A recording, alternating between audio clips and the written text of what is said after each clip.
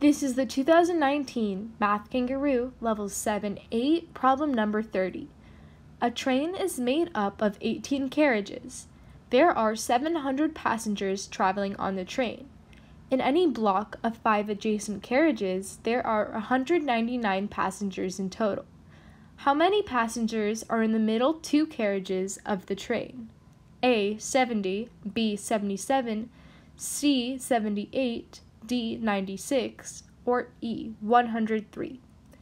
This is the problem as it originally appeared on the test. Here is the version with the solution.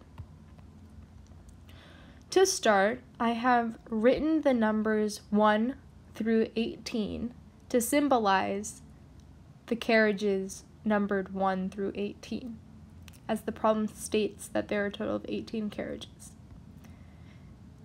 It also states that in any block of 5 adjacent carriages, there are 199 passengers in total, and that there are 700 passengers traveling on the train.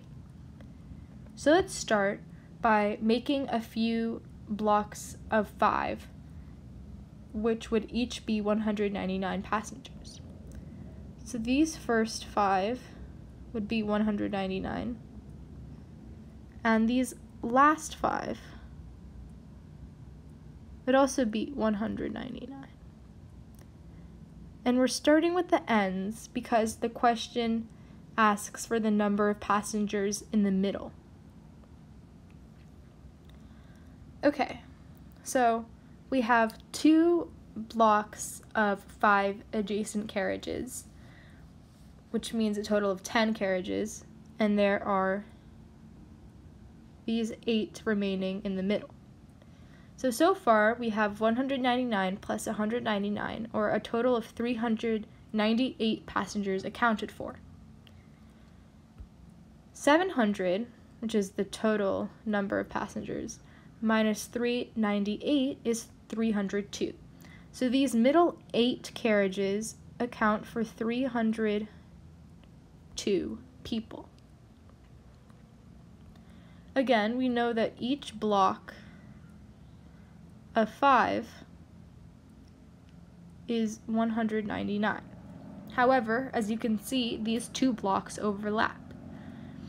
Each block is 199. But they do have this overlap, which is what we're trying to find, the middle 2 carriages right here.